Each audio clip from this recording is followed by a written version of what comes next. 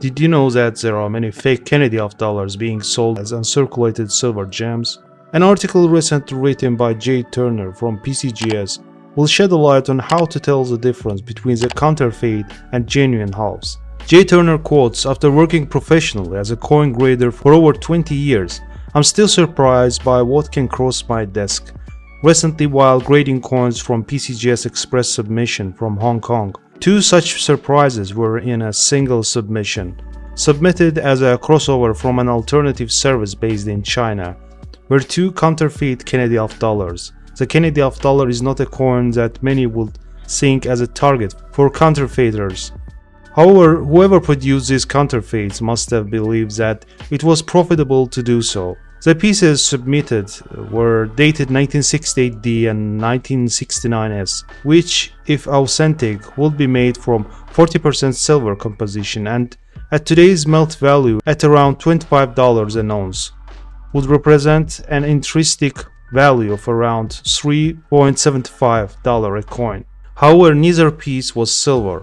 Yet regardless of the minimal value, the existence of these 2 counterfeit Kennedy pieces purported to be common dates is something that should be noted.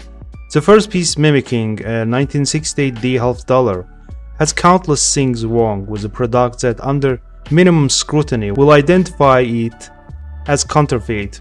The surface and design are completely incorrect for United States Mint product. For example, magnifying the bust of John F. Kennedy, one can see that surface is textured, almost pixelated, in how poor the design transfer was done. This incorrect aspect is found across most of the design of the coin. For anyone who has studied United States coinage by die design, the reverse will jump out as not even the correct design for a 1968 half dollar. The design that was copied would be from a half dollar made between 1971 through 1984. The piece claiming to be 1969S half dollar is an even worse counterfeit product. The San Francisco Mint half dollar issue from 1969 is a proof-only coin, yet the counterfeit is not created in the image of a proof, resulting in the first problem with the coin. Hearkening to the same bad production of the supposed 1968D, the surface is textured and the lettering is too thick and blurry. Going into a more design element, the San Francisco Mint mark is incorrect, with no such S mint mark being ever produced in that style. The reverse design is also incorrect for a 1969 half dollar.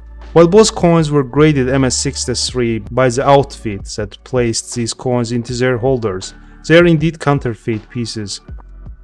The real danger in such pieces isn't to fool a seasoned numismatist or professional hobby-related service, but to fool a novice or dealer who is not paying attention. This video was made based on an article titled "Counterfeit Kennedy half dollars", published on PCGS website. Thanks for watching guys, keep following us on YouTube and don't forget to hit the like button.